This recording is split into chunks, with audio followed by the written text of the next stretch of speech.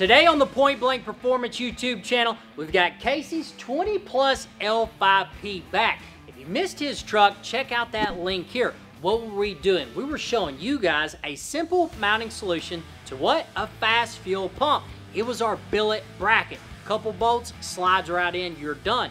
This is a continuing on video, so I need you to get it up to date on that video, and let's start here. We asked you guys, do you want to see Uncle Tyson show you guys how to install our stage 1 low pressure fuel system? And I'll be damned, you guys said yes, Joy Tyson. So guys, what we're gonna do, if you go to pointblankperformance.com, you go to LP low pressure, and you got a 20 plus, just like the truck behind me. I'm gonna install that for you today, and actually it's already done. I did it on the ground. So if you're a do-it-yourselfer, you got a weekend to spare, you can get it done. This is an entire package. That means from the sump to the hose to the clamp to the fast system. I package it all up. UPS is ran or UPS hasn't ran. You're thinking about doing this. What do you need to do? Grab your phone, grab Tyson. We got the video here. We're gonna copy my exact work. Takes out all the guess game. You're gonna paste it onto your truck, and today we're gonna build a stage 1 low pressure fuel system.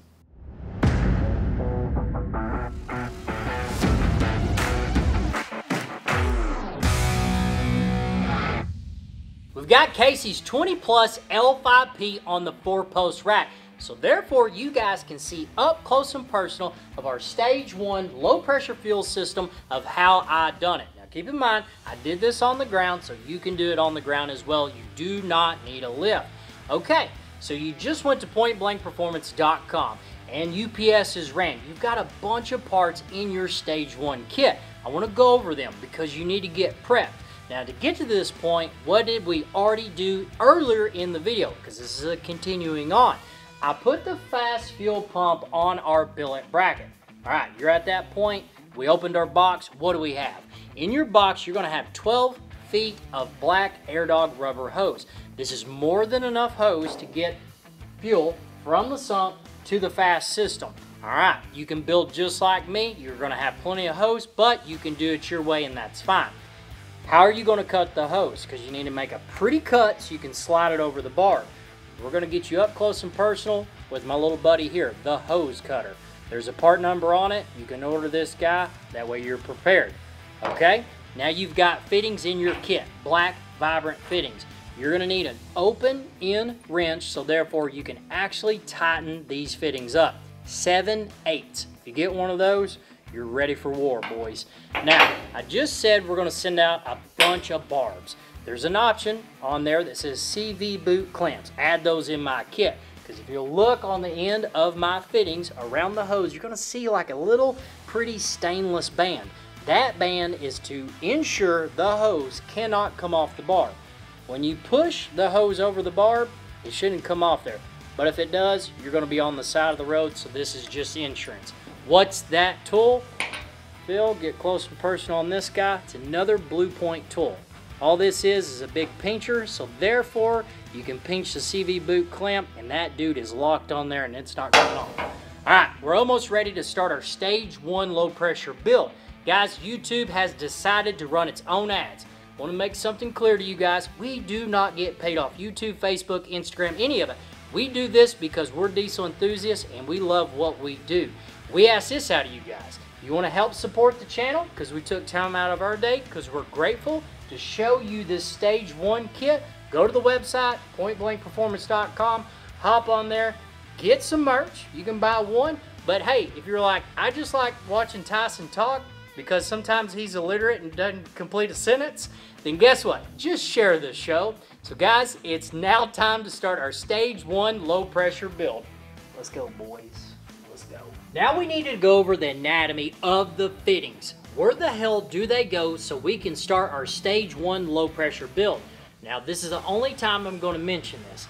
This is a stage 1 kit, meaning it will come with 1/2 inch hose.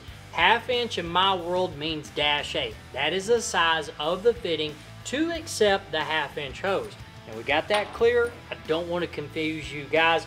Your kit is a stage 1. Let's build. On the front side of the fast pump, I've identified I look directly up and I see T. T on a fast pump means I've got to get fuel from the tank, because that's where it's pulling from, the sending unit, and from our sump. I pull from two places. I'm going to show you. On here, we have thread paste on a fitting. That fitting needs to be spun into the fast pump. Tighten it up all the way. Don't break it off, tighten it up all the way. Then, this fitting directly connected onto it, tighten it on there, but only hand tight. Why only hand tight? Because we're going to have to push hoses on these, and we may have to maneuver it. Okay, all fittings hand tight besides the one that have the paste on them. Now this is a T, so it's hand tight. On the top side of the T, we have a 45-degree angle fitting. Basically the one that looks like this, put it on there. On the bottom side, also put this 180-degree fitting on the bottom side. It has a big U in it. All right, that's simple. We've got this done. All these are hand tight, and we're ready to proceed. If I went too fast, now's a good time to stop and relook at that. Now continue on.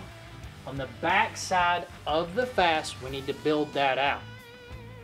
Here at the top, that is E for engine. E for engine means that is the push from the fast to the factory line. Okay, we got that down. You can also see there's another fitting with white paste on it. That needs to also be threaded into the fast pump all the way and tight, because that will stay there for life. The fitting that comes out of it, put it on there hand tight only. It's another 45-degree angle fitting. At the bottom, this factory red fitting, leave that dude alone. That is factory from fast. Don't mess with it. Just put another 45-degree fitting on there. We've got our fast prepped on the back side and on the front side. Now I just said we have to push fuel up to the factory engine. This line right here, you can look at it, it's the larger of the two lines. Put the plastic 90 degree is like this. Put the plastic 90-degree fitting on top of there. Don't have to snap it down all the way, just put it there because we got to get routed. If you look directly above the tank, look up here, we send out a blue fitting because I'm pulling fuel from the tank. Go ahead and snap that blue fitting in there. We got to route some hoses to it and get to building. So now let's transfer down to our sump and check out the fittings we use to get fuel from there to our fast system. So now we're at the middle of our fuel tank. We already have our fuel sump drilled in place. Now if you're looking for an installation video of how to put a sump in a tank, how to drill it, check out this video here. Moving forward, where did specifically we put our fuel sump? There is a square pocket on the 20 plus L5Ps. We drilled directly in the middle of it with our hole saw and put our sump. Once you get the sump installed, there are 4 fittings that come with your stage 1 low pressure kit. The fittings that go into the sump, go ahead and get them tight. Make for sure the O-rings are on the back side of the fitting. There's an O-ring here and an O-ring here. There will also be 2 45-degree angle fittings that will go on to the fittings that are in the sump. Put them on hand tight. Why? Because now we're ready to start the adventure of routing our hoses to the fitting. Then we can tighten everything up. Before we do that, one of the most important things, if you went to the website and purchased the CV boot clamps, make for sure you always slide the clamp over the hose because we have to pinch it onto the barb. So slide it on there, and then we can push it over the barb and then pinch it tight. But if you went to the website and you did not get those CV boot clamps, your hose installation will look exactly like this and is okay and is acceptable. Now we're ready to start routing our fuel hoses to our fast pump. Now I've got mine routed. We're going to pick one line and go with it. I did put one of our billet clamps in the frame, drilled it out, so therefore these lines aren't flopping around while he's driving down the road, and I will finish out the build with a PBP clamp right here, so therefore everything's nice, pretty, and signature.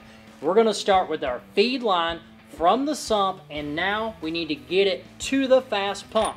We're going to literally take our line as you're doing it, feed it into the sump, get that line tight. All the excess hose that you have, literally put it up over the top of the tank, start feeding it to the front of the fast. We just need to get it from here to the very front of the fast. Once that's done, let's go to that end of the hose and connect it to where it needs to go.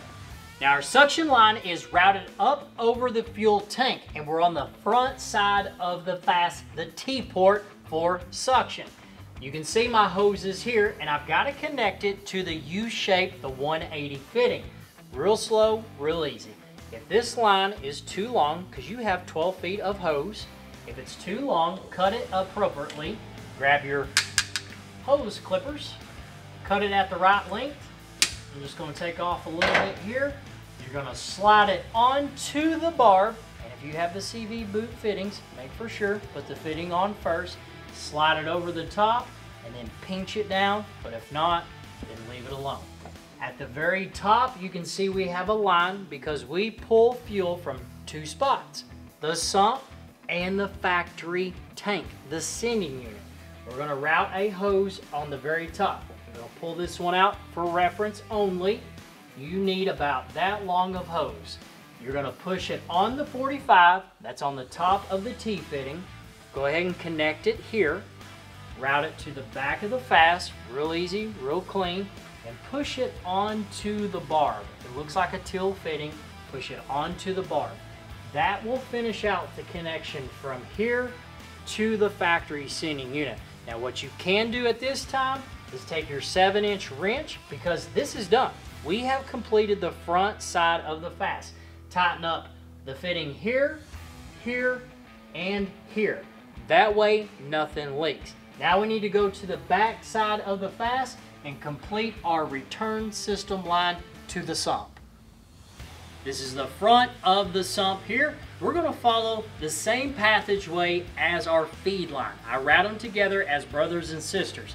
Over the top of the tank it goes, and the line will peek out right here. We're looking for the R on the fast. That means return. All right, we've got to get them two connections together.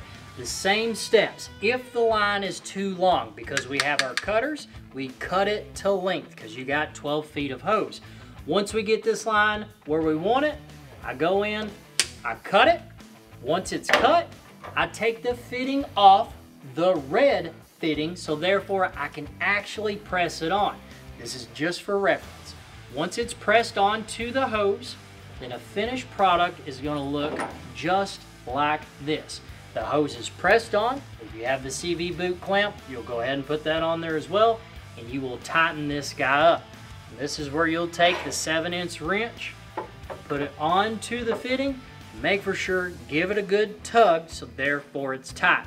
We're down to our last step of routing the hoses. Just directly above it, that's the engine port. We've got to build our hose from here to the front of the factory fuel line. Now we're down to our last fitting. We are at the engine port of the fast, and we've got to get it to the factory feed line. You'll see this is a 1/2-inch line, larger than the two that are just below it. We're going to snap our 90-degree fitting, and we're going to run a hose on the back side to our 45 here. Once we get that hose routed, just like this, we're going to take a piece of hose, we're going to route it on the back side of it. Once it peaks out here, connect it onto the 90, cut what length you need on the back side, back here at the back, and you're going to undo this fitting at the top, E for engine, and we're going to place them together. Today we've completed our Stage 1 low pressure kit on Casey's 20 plus L5P. More specifically, you guys have done it, and we're ready to make power. From the sump, to the fuel hoses, to the CV boot clamps, to the clamp that holds the hoses, and the billet bracket that holds the fast pump. This build is now fueled and ready to make power. Now guys, here at the shop, I do things my way. Doesn't mean it's always the best and easiest way for you guys on YouTube or anybody that purchases this product. Make for sure there's an easier, better way. jump in the comment on YouTube, let me know, because it could help out someone else. Go, hey, Uncle Tyson, you had this wrong. I can do it this way. I'm cool with it, guys. Now, you've got this badass fuel system on your truck. Maybe you bought it because it has 2 filters and you're filtrationed up. You're good to go. But Casey's got it on his truck because he's D3 powered. That means our stage 1 low pressure kit paired with a 67mm turbocharger, the Mod VGT gang, the 50% over injectors, the 12mm Exergy high pressure fuel pump. This build is now fueled to kill and it's aired to make power. They rate these turbochargers at 800 brewable horsepower. This build has 35-inch tall tires. This is where you're going to want to like, subscribe to YouTube channel, because the next time you see Casey's truck, we're on the Mustang Dyno. Uncle Tyson's going for 750 brewable horsepower. It's either make or break it, guys. See you next time here at Point Blank Performance.